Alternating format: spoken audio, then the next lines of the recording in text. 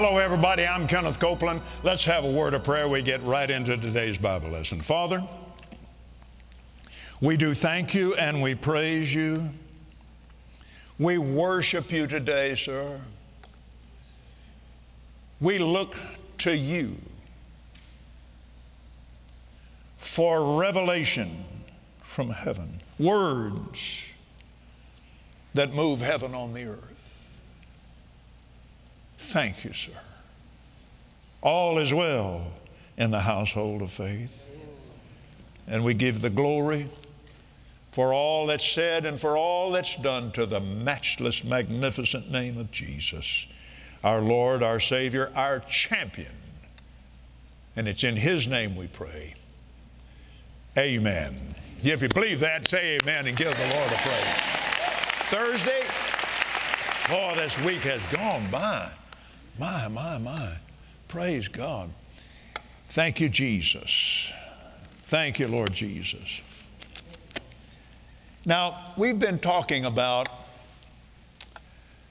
David being a covenant man, so aware of his covenant with God that when he came up against this giant that's roughly 9 feet, 10.5 tall, I mean, the man's coat weighed 125 pounds. This is an awesome sight. And at the sight of the man, they didn't wait to hear what he said to say. At the sight of him, they ran. David didn't care how big he was. He had a covenant with God. He fully planned to kill him, and he did. Amen. Now, let's look here in 1 Samuel 17 and verse 55. When Saul saw David go forth against the Philistine, he said to Abner, the captain of the host, Abner, who is this kid? Whose son is he? And he said, King, I don't know. And the king said, inquire whose son he is. And David returned from the slaughter of the Philistine. Abner took him and brought before Saul with the head. With the head of the Philistine in his hand. He still had this head.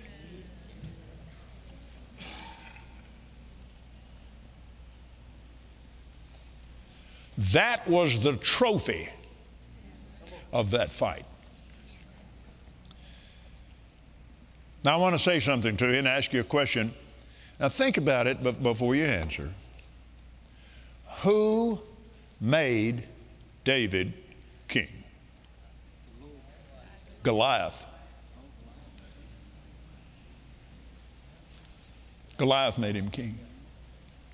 Nobody knew who he was till he came in with his head.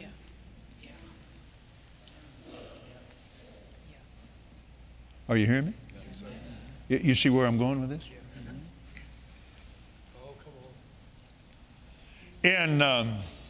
Have any former Marines in here? You know the Marine hymn, right?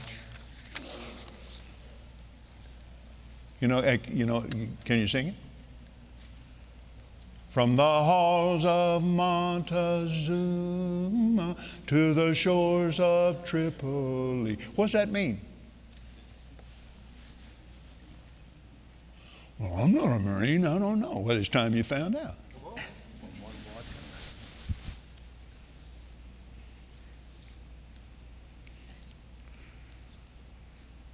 The first engagement outside the United States was a detachment of Marines aboard ship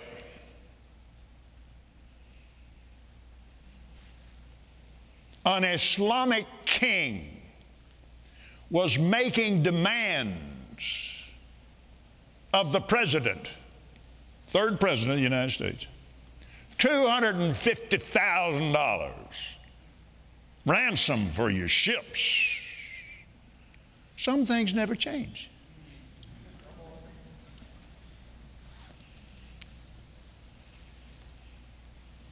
In Tripoli, Libya,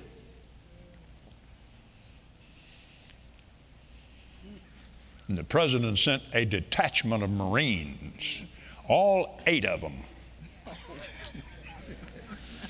led by a young lieutenant by the name of John O'Banion. Can't you just see that sharp, red-headed Irish Marine? But he and 7 other Marines led an army of mercenaries. Army. And he had to deal with some of them and get them straightened out. But he did it. And this Yusuf, this Muslim king, rather than face 8 Marines, gave up.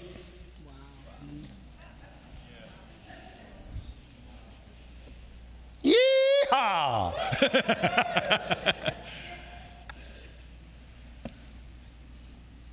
Hey, come on. Rather than face 8 Marines. That is the spirit of David against Goliath. I thought you'd enjoy hearing that. And what happened? The country was reborn. Because it was in trouble. It was in bad trouble right then. Well, and then you know what happened in 1865. Took a long, skinny, not a very good-looking man until he became who he is. But he's beautiful in my sight. The first Republican president, Abraham Lincoln. My God. I dare say, the first martyr of this nation.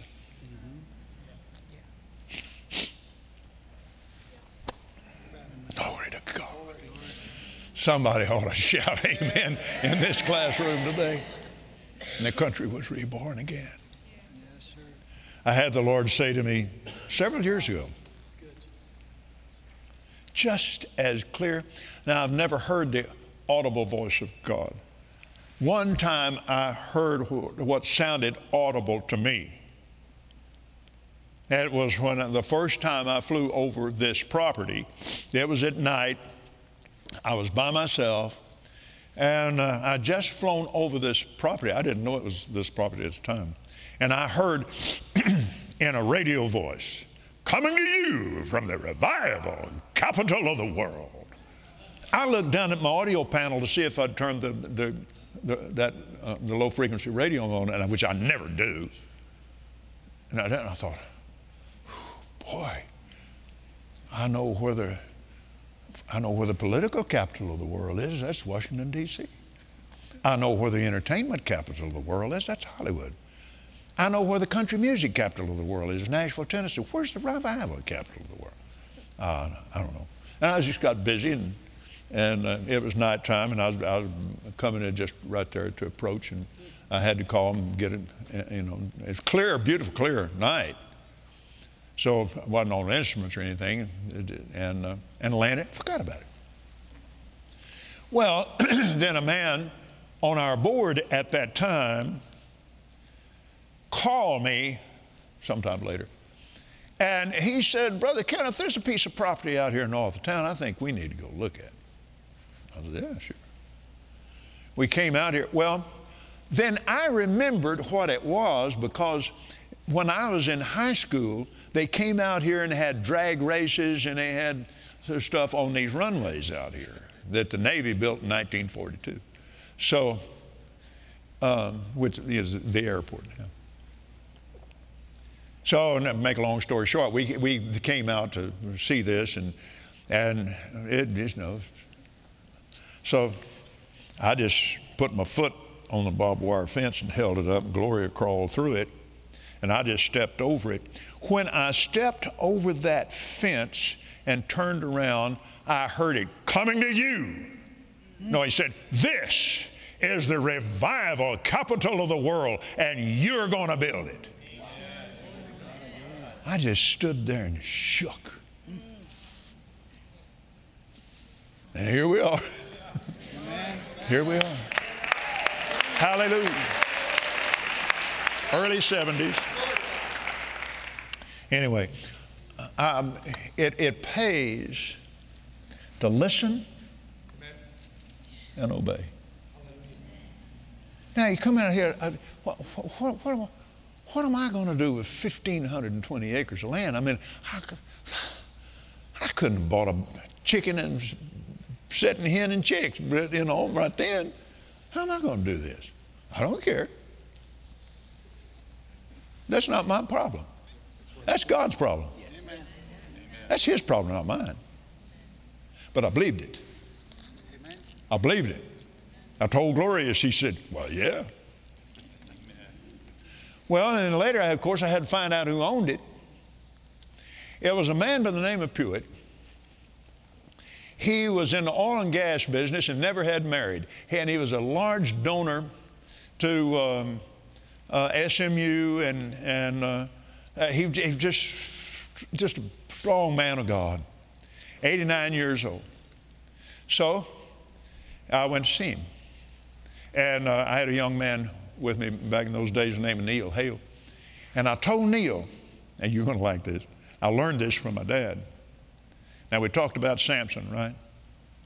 And we understand that the Bible said that Samson killed 1,000 men with the jawbone of an ass. My dad said to me, Kenneth, my dad was a world-class salesman.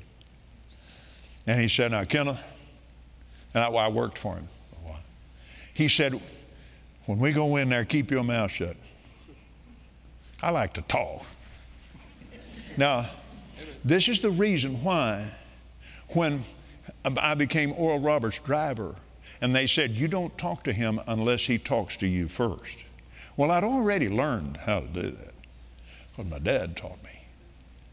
And here's what he said. He said, Samson killed 1,000 Philistines with the jawbone of an ass, and 10 times that many Sails have been killed with the same weapon.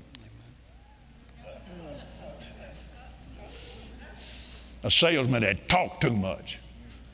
So we went in there, well, knocked on the door. He came, talked very slow. And I introduced myself, and he came in, we came in. Little small house over here at Glen Rose, Texas. And at the time, he was worth roughly $300 million. But it's just he and his niece lived there.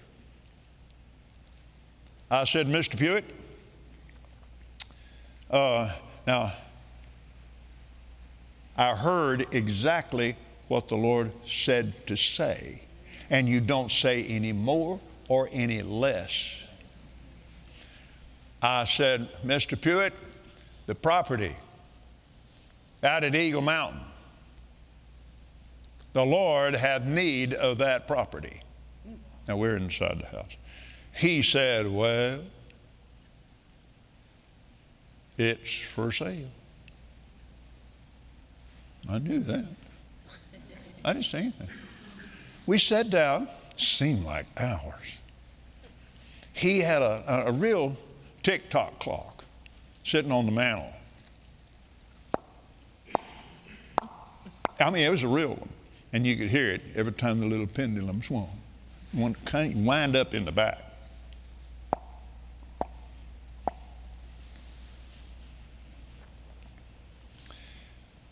We sat there a few moments. I said, Mr. Pewitt, we don't have any money. We must have sat there 20 minutes. He didn't say a word. I didn't either.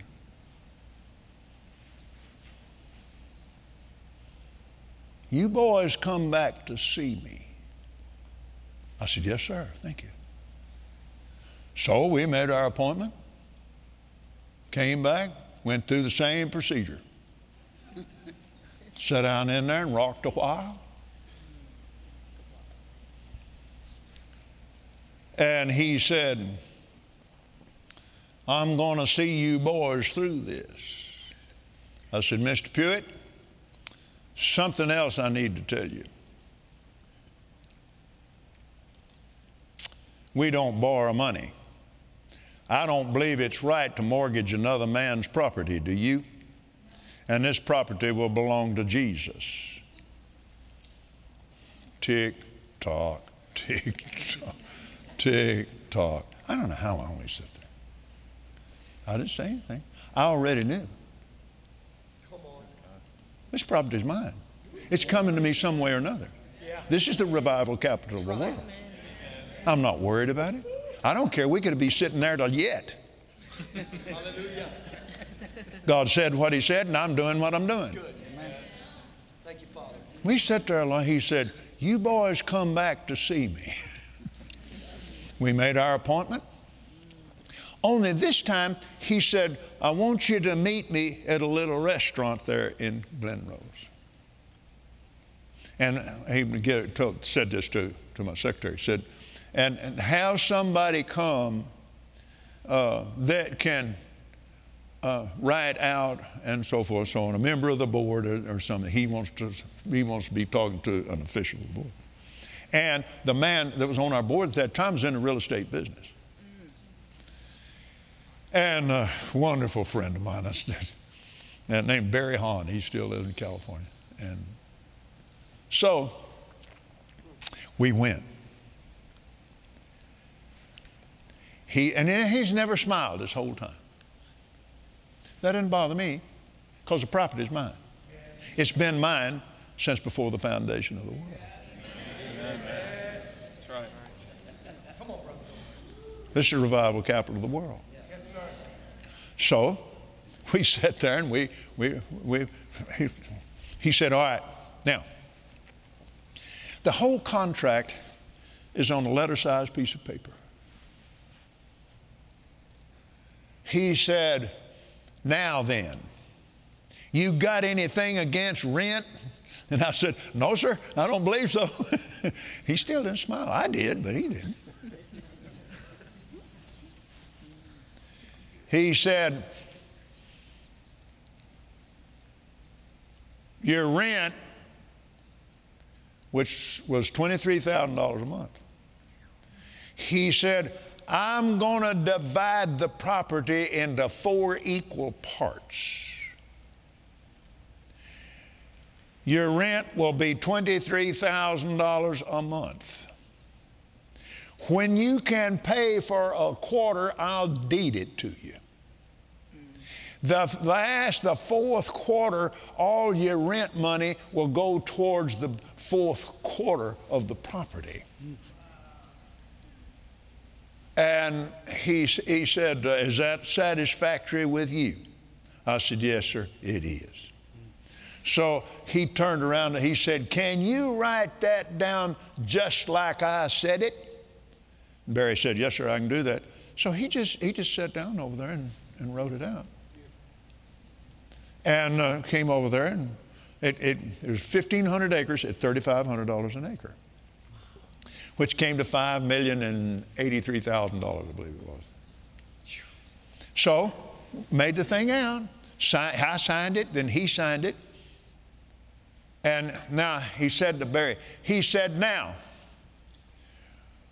write that over again exactly the same way and take $1 million off of the price. I'm the first donor.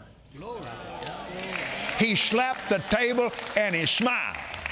And he said, you're going to be bigger than Oral Roberts one of these days. Amen.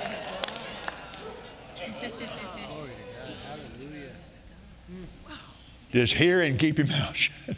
That's right. The devil will talk to you and all that. Just so what? He's a zero. He's been brought to naught. Isn't that what zero is? That's right. But listen to God. Amen. Amen. Now, while they're writing this out, he said, Kenna, he said, Portland Cement Now, he's not talking slow anymore. And he's also in the construction business. He said, Portland Cement has been after me to get some gravel off this property. He said, go ahead and I told them they'd have to talk to you. I said, oh, okay. I said, well, you mean when I get a quarter paid for? No, son. He said, I've given you all the mineral rights. Oh. Sell some gravel, boy, and pay for some property.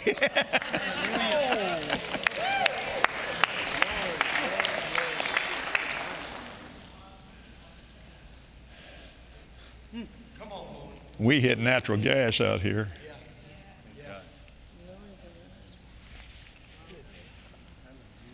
My Lord. We sold $1 million worth of gravel, and it's tearing the place up. And I said, quit selling that gravel. I'm tired of that. Don't tear my place up, make it all ugly.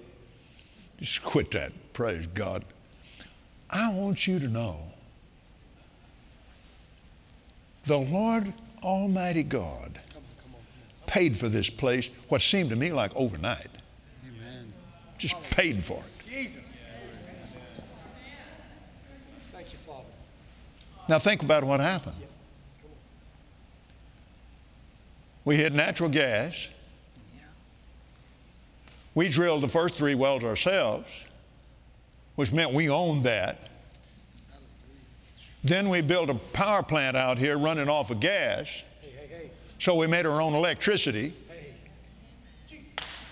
And we began to drill more water wells out here. So we got our own water. And all of the water up in the headquarters building and at our home all goes through reverse osmosis. So for a long time, no utility bills. No rent. And I'm in the middle of the night one night, and I'm just laying there praying for my partners. And we're out of time almost, but I'll tell you this really in a hurry. And the Lord said, what would happen if all your partners quit? I said, I'm not going to go there. He said, don't remember. What would you do? I thought, well, they quit. They can't come get my car. They can't come get my airplane. They can't come get the property. I said, we don't have any utility bills. And I thought, wow, Lord, absolutely nothing. He said, yeah. And he said, I don't care if they all quit. You'd have them all back in 90 days. Amen. That's the word of God. He said, because I know you just go get in your airplane, go preach the word. Amen. And that's what I'd do. And we're out of time.